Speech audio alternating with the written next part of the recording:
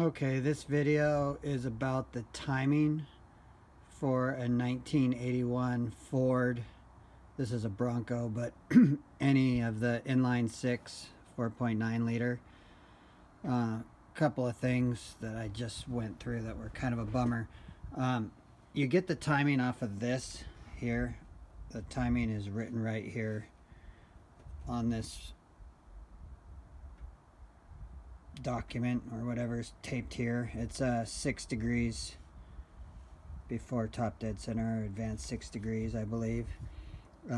Before you do the timing, you have to disconnect so there's a vacuum line down there. There's a vacuum line that runs up right here.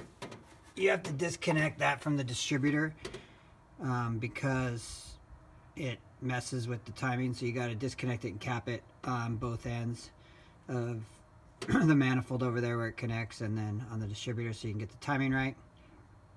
The bolt you loosen is underneath the distributor, right down there, underneath the distributor. I know the light's bad, but it's right underneath the distributor there. That's the bolt you loosen in order to turn it.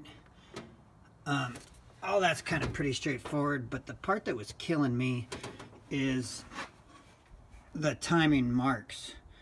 So I found this on the timing cane cover, and then I could not see the timing marks.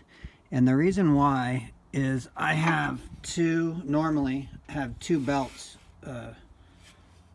belt on the outside and a belt on the inside. Well, the belt on the inside I removed because I could not see the timing marks. If you look down in there, not that one, down in there, you'll see it says 3, 6, 10, and 14.